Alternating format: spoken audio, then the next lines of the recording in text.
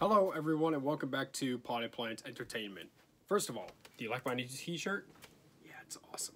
Anyways, so I'm doing a new views movie review, so let's just go ahead and jump right into it.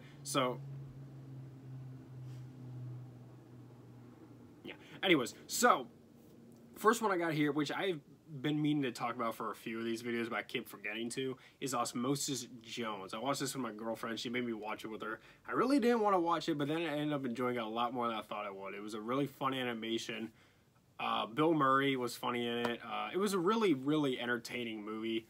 It even had action in it that was handled really well. I enjoyed it a lot more than I thought I would. I'm going to give it a 90. The next one, my girlfriend also made me watch this one with her. It's called Things Heard and Seen. It's a Netflix horror movie that we discovered, and I hated it. I thought it was awful, and I don't want to talk about it anymore. 30. The next one we got here is Vertigo. This is an Alfred Hitchcock movie. Now, I haven't seen a lot from Hitchcock. I've seen Psycho. I've seen this. I really want to see North by Northwest. I'll get around to watching that at some point. But I watched Vertigo, and I really liked it. The special effects were really cool and they were really captivating. The opening scene of this movie is phenomenal. I was interested and captivated throughout this whole movie. It's just that it wasn't amazing to me. I'm gonna give it an 85. Next one we got here is Dead Poets Society. Now this is a movie that I was really looking forward to watching, and I loved it, but I was also a bit let down by it. Robin Williams was, rest in peace, he was great in this movie. All the students in this movie were great, and a lot of them are actually notable names now, but they were new back then, like Ethan Hawke. I'm going to give this a 90. I was really hoping to be 95 or 100. My only problem that I had with this movie is that the movie isn't really about Robin Williams, but it advertises it like he's the main character. Well, he's not. He's actually a side character. The students are the main characters, which was kind of disappointing. I was hoping for this movie would be more about Robin Williams, but I still thought it was really great. All the camaraderie between the students and everything was great. It was a great movie. Next one I got here is Moneyball. This was a movie that I had been wanting to watch for a really long time, and then finally a little while ago, like maybe several weeks ago or so, I finally got around to watching Moneyball, and I thought this was great. I really liked this. I'm a big sports fan. Football is the only sport I can watch on TV, but you put me in front of any sport other than soccer, maybe, and put me there in person, I'm into it. I love sports. And so this is a baseball movie, and I was really into this movie the whole time I was watching it. Brad Pitt and Jonah Hill were great. Philip Seymour Hoffman was in this movie. Rest in peace. I always get sad when I see him in a movie. He was just so talented, and I hate that he was stolen from us so soon. I hate that so much. But I loved Moneyball. Let's see, who else was in this? No, those are only notable names? Yeah, I think so. But I'm going to give this a 95.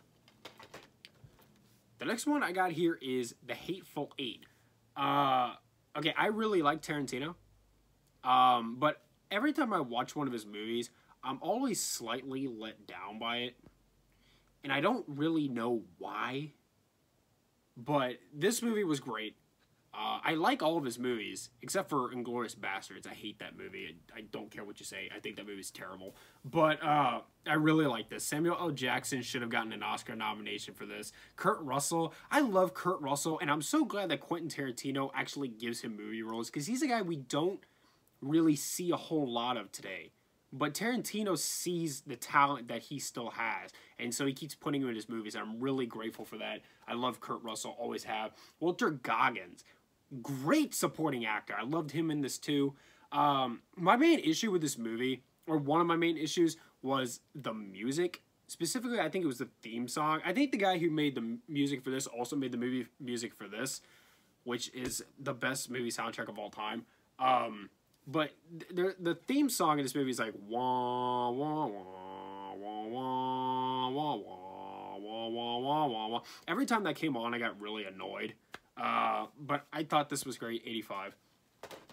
The next one I got here is Army of Darkness. Now, I haven't seen, what is it, The Living Dead, or no, Evil Dead, and then Evil Dead 2. I haven't actually seen those, and I didn't realize that this was a sequel to those when I bought it. So this is the third movie in that series, and I didn't realize that, so I watched this. I had a lot of fun with this.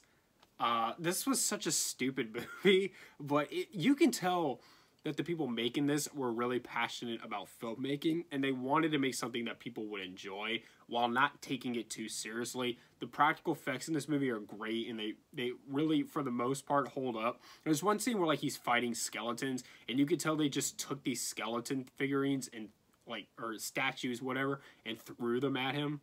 It was pretty dumb, and there's some other shots that don't quite hold up, but it was a really funny movie. I really enjoyed it. Kind of torn between whether giving this an 85 or a 90, but nevertheless, I really liked it. And then last, but certainly not least, I saved the best for last. Oh man, what a movie. I watched La La Land. Look, musicals are my least favorite genre of film. Hi, doggy. But this is one of the best movies I have ever seen in my life. This was absolutely incredible. And if you haven't watched this movie, you haven't lived. This is what filmmaking is all about. One of the things I loved about this movie is that they didn't just sing whenever they had emotions. No, there's actually more talking in this than there is singing, a lot more. And so they were able to talk their emotions instead of just being like, I'm feeling something right now, so I'm gonna sing about it. No, like, there's actual conversations in this, which there should be. This, from a technical standpoint, is one of the best movies I've ever seen. The lighting, the color grade, the editing, the camera work, the costuming, the sets, everything in this movie looks phenomenal. Emma Stone and Ryan Gosling have excellent chemistry with each other. This was a relatable movie. It was an encouraging and inspiring movie. I feel, as a wannabe filmmaker inspired by this film, this is everything a movie should be, and I'm going to give it a 100. This is what filmmaking is all about, is movies like La La Land. Alright, so that's it for that. Thank you so much for watching. Subscribe to Pilot Planner Entertainment for more. Hit the like button. Leave me review suggestions in the comments down below. Follow me on Instagram at Pilot Planner Entertainment for channel updates. I almost always say, and written movie reviews. I gotta get out of the habit of that. Anyways, much love.